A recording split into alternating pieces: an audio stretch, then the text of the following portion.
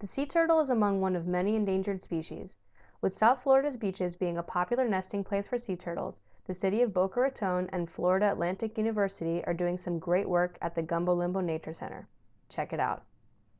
Gumbo Limbo monitors more than 600 sea turtle nests a year within a 5-mile span of beaches. They rescue injured sea turtles and release more than 6,000 stranded hatchlings each nesting season. In addition, they're also researching some native endangered seahorses, which you see here.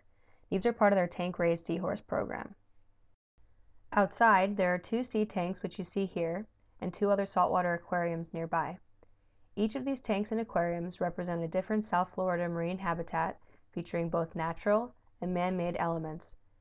To give you an up-close view at some of the species that they were showcasing during our visit, here's a bonnethead shark, which is the smallest of the hammerhead species, a juvenile barracuda, and a juvenile southern stingray. On January 1, 2010, Gumbo Limbo, a longtime sea turtle rescue facility, opened their sea turtle rehabilitation facility. This facility allows the conservation team to treat and rehabilitate sea turtles. The sea turtle that you see here has a disease called fibropapilloma, which causes benign tumors to grow both internally and externally. This disease is debilitating and can be life-threatening to a sea turtle.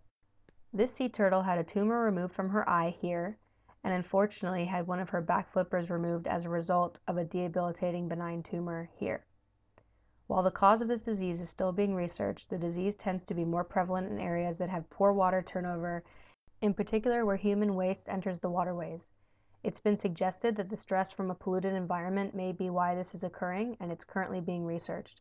What we do know is that the turtles can overcome this disease with the help of surgical procedures.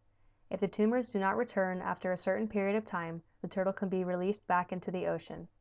It's important to support facilities like this that educate the public about these issues and rehabilitate these endangered species. For more information on Gumbo Limbo, click the link in the description. I'm EFish, and thanks for watching Aquapparel TV.